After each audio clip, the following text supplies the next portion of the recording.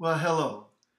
Welcome once again to Biblical Answers to Commonly Asked Questions on Water Baptism. Hi, I am Bishop Jerry Hayes, Abbot General of the Disciples of the Way Apostolic. It's such a joy for me to come before you with these lessons on the subject of water baptism. Water baptism has been the rite of passage into the Christian faith. It has been the seal of the covenant for over 2,000 years. Or I should say just about 2,000 years. The day of Pentecost being in AD 30, and we are now in AD 2013. So we are coming up on 2,000 years now that water baptism has been with us. And during that period of time, there have been just many debates over the role that water baptism plays in the Christian gospel. And of course, this is episode number 13. There have been 12 teaching sessions before this one. So welcome. And if you're just joining us right now, I want to admonish you to avail yourself to the teachings of the previous 12 episodes. Each episode is between 15 and 30 minutes long, and we try to keep it in that time span so that we will not tax your patience. This is a very important study, and it is a timely one.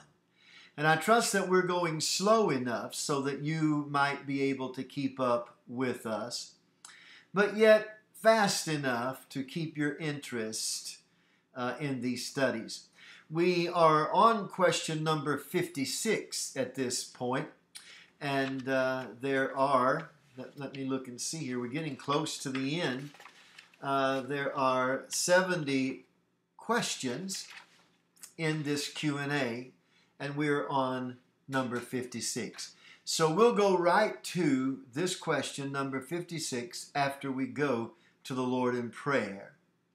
Heavenly Father, we come to you in the holy name of Christ Jesus, and we ask that you will illumine all that is darkness within us, and help us through the light of the world see the message that you have in your word concerning this ordinance of your church that you, Heavenly Father, instituted.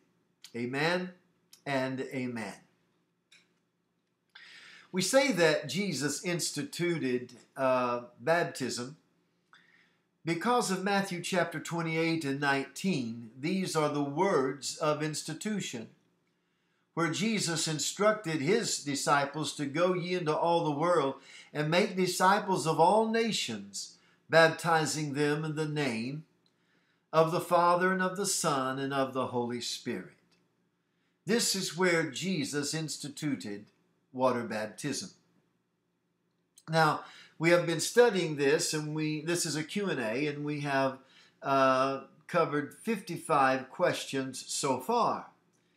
And today we're going to begin with question number 56. Question number 56 in Biblical Answers to Commonly Asked Questions on Water Baptism is this: how is the cleansing of the blood of Christ and water baptism biblically connected? Well, just a large swath of Christianity will say it's not. But the Bible tells a different story, doesn't it? As we have already seen through the questions that have preceded this one. So let us look in the New Testament and see what the New Testament has to say between the connection between being cleansed by the blood of Jesus Christ and water baptism. And this is a real interesting comparison. So first we go to Matthew chapter 26 and verse 28. And here Jesus is instituting the Lord's Supper. And he is saying about the Lord's Supper when he blesses the wine, he said, "This is the New Testament in my blood, which is shed for the remission of sins of many." Well, now, I may have paraphrased that just a little bit, but you will acknowledge that that's what that scripture says. Jesus' blood is shed for the remission of our sins. Now, there's a difference in remission of our sins and simply believing or confessing Christ. You know, a person may go out and get very dirty. Let's say a child is playing and they go out and the mother gets them all dressed up to go to town or maybe to church, and they say, "Can we go outside? Can we go outside?" And mom says, "Well, you may go outside, but you cannot get dirty because you have on your Sunday go-to-meeting clothes." Well, the children go outside, and being children, they do get muddy and they do get dirty. And they come in, and mom says, I told you I would spank you or I would punish you if you went outside and got dirty, got these clothes dirty." Well, little Johnny and little Susie ask forgiveness. They say, "I'm sorry, forgive us. We'll not do it again." But you know what? They're not clean, are they? Until they go to the bath and they get washed. Then when they get washed, then they are clean. Many people confess their sins to Christ and suppose that that's all there is to it. You may confess your sins to Christ and you may ask forgiveness. But the sin question in your life is not settled until the blood of Jesus Christ is applied. Many say, "Well, the blood of Jesus Christ is applied when I ask forgiveness." But the Bible tells another story. We know that the blood of Christ was shed for the remission of our sins. And Matthew chapter 26 and verse 28.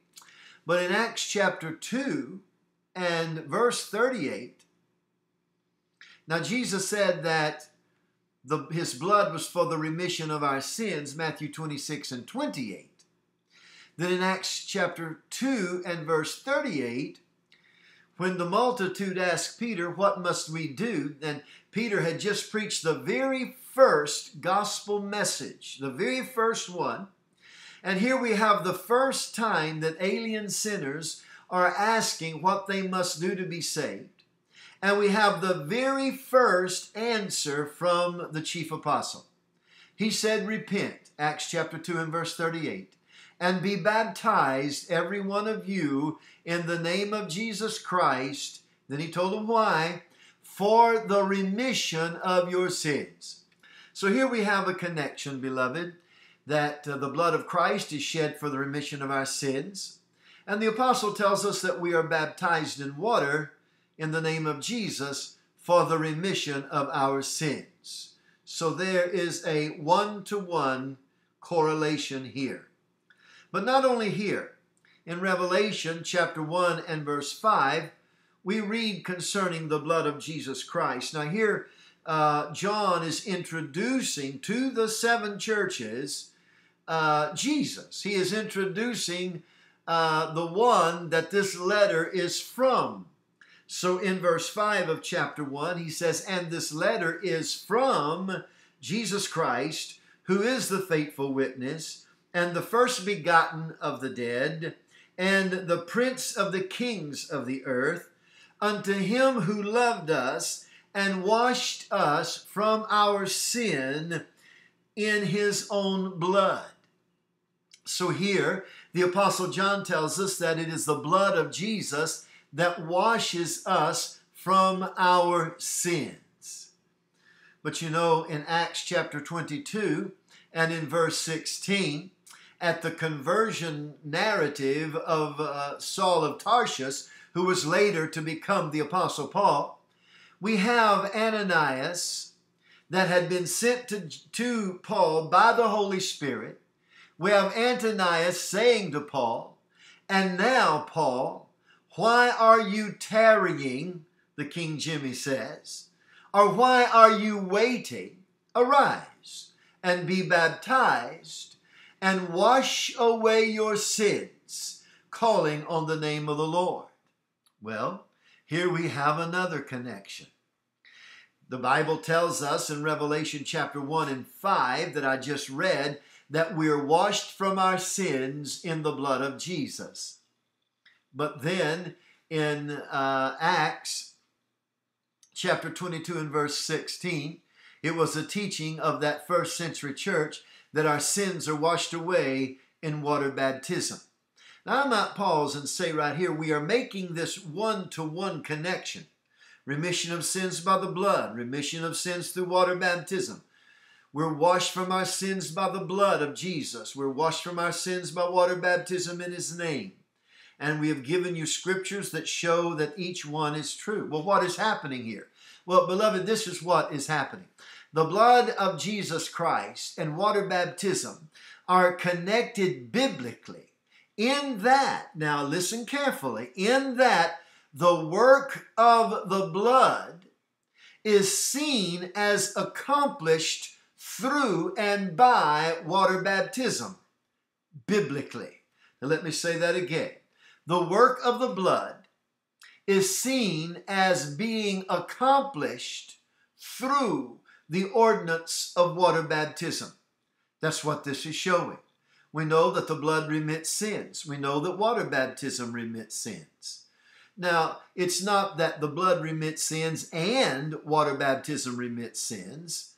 No, you can't say the blood remits sins and or water baptism remits sins, either one, because water baptism is the instrument of the means of cleansing, which is the blood.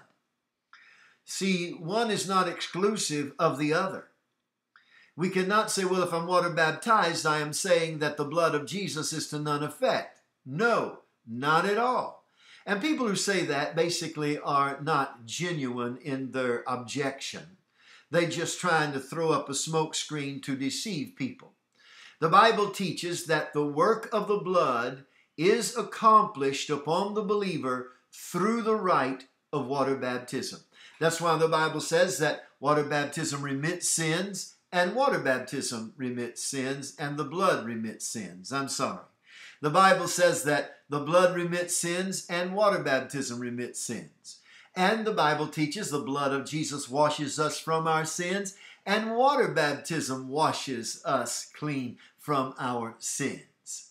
That would be wonderful and good if we stopped right there, but let's not do that. Let's get a couple of more things in here. In Hebrews chapter 9 and in verse 14, we read that water baptism cleanses our conscience. Hebrews chapter 9 and verse 14 says, "How much more shall the blood of Christ, who through the eternal Spirit offered himself without spot to God, purge your conscience from dead works to serve the living God." Now let me read it again and take out the parenthetical statement. How much more shall the blood of Christ purge your conscience from dead works? The blood of Jesus purges or cleanses or makes clean our conscience before God. But guess what? In 1 Peter chapter number 3 and verse number 21, we read Peter here talking about water baptism and likening it to the flood of Noah. And he says this in verse 21. Now, let me read verse 20 along with it. "Which sometimes were disobedient when once the long suffering of God waited in the days of Noah, while the ark was a preparing, wherein few, that is, 8 souls were saved by water." How were they saved, Peter? By water. The subject is water. And then in verse 21, he says, "The like figure whereunto even baptism does also now save us." How does it save us, Peter? He says, not the cleansing of the filth of the flesh. We're not baptized as are the Jews in order to wash the flesh and to cleanse the flesh. That's what he means here. Christian baptism is not like Jewish baptism, where they wash, have the ceremonial washings to cleanse their flesh. That's not why we baptize. He says, but we baptize for the answer of a good conscience toward God by the resurrection of Jesus Christ. So here we're told that the blood purges, cleanses our conscience. And then we're told that water baptism does the same thing. Why is that? That is true because the work of the blood is accomplished through water baptism. Let's get one more. In Hebrews chapter 10 and in verse 29, we read that the blood of Jesus sanctifies. Now let's read this and listen to it. This is a beautiful passage from the writer of Hebrews. Hebrews 10:29. Of how much sorer punishment, suppose ye, shall he be thought worthy, who hath trodden under foot the Son of God, and hath counted the blood of the covenant, wherewith he was sanctified. How is the person sanctified? Through the blood of the covenant, an unholy thing, and hath done despite to the Spirit of grace. He's talking here about one who has denied the blood of Jesus having salvific value after having been saved. And he says that this one is surely in a very bad predicament because he has denied the blood by which he or she was sanctified. So the blood of Jesus sanctifies the believer.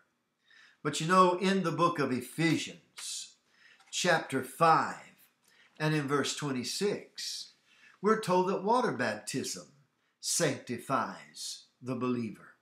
In Ephesians chapter 5 and in verse 26, the Bible says that he might sanctify and cleanse it.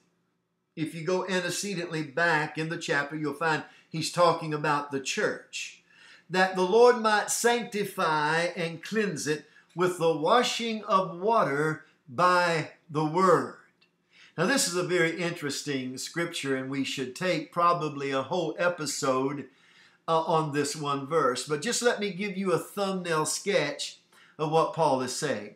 Paul is saying that the church is sanctified at the washing, at the ceremonial washing by the word. Now, the word here in the Greek is not logos, but it's rhema.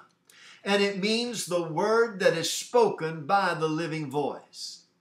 F. Bruce says concerning this passage that the Apostle Paul is writing about the cleansing, the ceremonial cleansing that one has at the baptismal water. And the cleansing, though, is actually done by the word that is spoken at the ceremonial cleansing of the water. And that word, beloved, that is spoken at the ceremonial cleansing of the water is the name of Jesus. It is that invoked name that washes one clean from sin, because it is that invoked name that we're going to see later that actually facilitates the work of the blood of Jesus Christ in behalf of the baptismal candidate.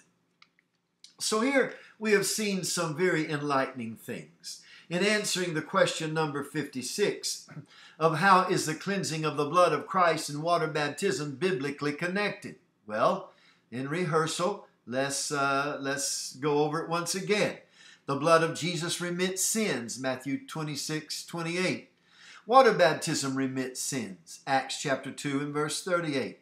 The blood of Jesus washes from sins, Revelation chapter 1 and verse 5. Water baptism washes from sins, Acts chapter 22 and verse 16. The blood of Jesus cleanses and the conscience, Hebrews chapter 9 and verse 14. Water baptism cleanses the conscience, 1 Peter chapter 3 and verse 21. The blood of Jesus sanctifies, Hebrews chapter 10 and verse 29. Water baptism sanctifies. Ephesians chapter 5 and verse 26.